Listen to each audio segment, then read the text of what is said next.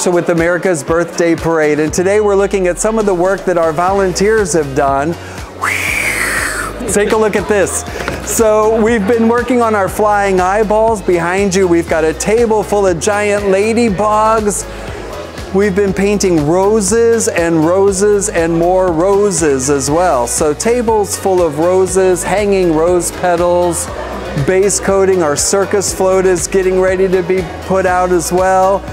And we couldn't do the work that we do here without all of the volunteers. We had probably between 50 to 75 volunteers here today, and we absolutely couldn't do it without their help. So I'd love to be able to say thank you to all the volunteers that come in. If you're interested in signing up to be a volunteer, just let us know. We've got work days coming up on June 3rd, June 10th, and June 24th. All are welcome.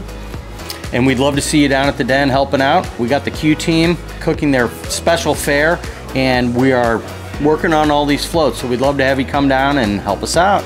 America's Birthday Parade is a great tradition, 140th year. This is a great chance for you and your family, your kids to be a part of something really special. And this year's theme is a better community for all.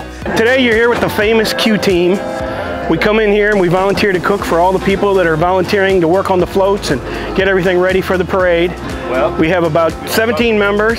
We cook every weekend leading up to the parade. Anywhere from 30 people to 100 people we feed in a day, usually in about 15-20 minutes. And it's the best crew to be on, and it's the hardest crew to get on.